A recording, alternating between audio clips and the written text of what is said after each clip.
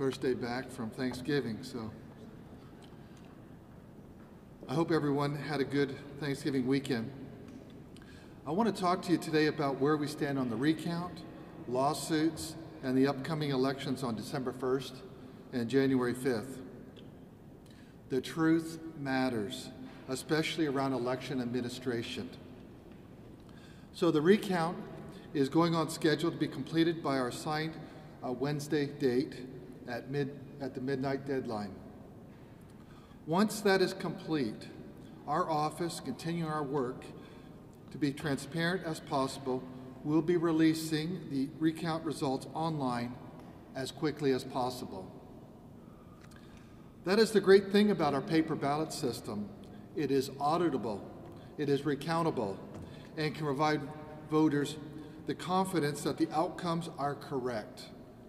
Once this recount is complete, everyone in Georgia will be able to have even more confidence in the results of our elections, despite the massive amounts of misinformation that is being spread by dishonest actors. There are those who are exploiting the emotions of many Trump supporters with fantastic claims, half-truths, misinformation, and frankly, they are misleading the president as well, apparently. There are two suits in federal court right now. One was already shot down and is being appealed. The other is just beginning. That is the due process afforded to us, all of us as Americans. As we move forward in the process, we will, as we always have been, we will continue to investigate credible claims of illegal voting and violation of state election law. There are currently over 250 open cases from 2020, and we have 23 investigators to follow up on them. Some of these include a charge in Gwinnett County that absentee ballots outnumber absentee envelopes. This is the kind of specific charge that our office can investigate and ascertain the truth.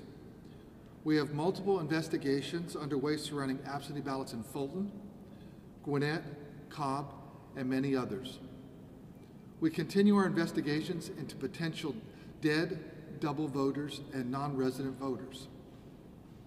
As we move to the December 1st election, which is tomorrow, and the January 5th federal runoffs, we have to remain vigilant. That is why I'm announcing an investigation into third-party groups working to register people in other states to vote here in Georgia. We have opened an investigation into a group called America Votes, who is sending absentee ballot applications to people at addresses where they have not lived since 1994. Vote Forward, who attempted to register a dead Alabama voter, a woman, to vote here in Georgia. The New Georgia Project, who sent voter registration applications to New York City. And Operation New Voter Registration Georgia, who is telling college students in Georgia that they can change their residency to Georgia and then change it back after the election. Let me be very clear again. Voting in Georgia when you are not a resident of Georgia is a felony.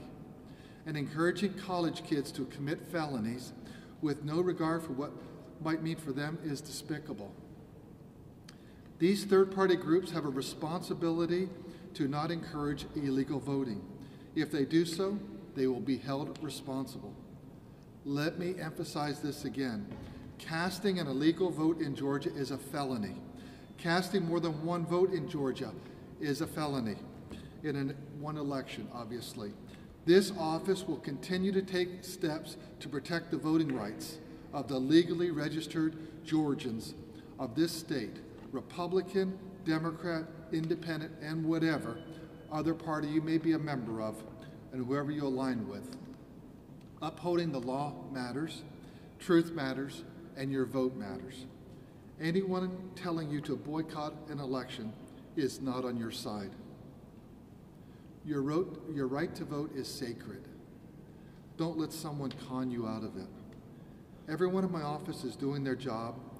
We'll continue to follow the law, and we will continue to follow the process. Thank you very much.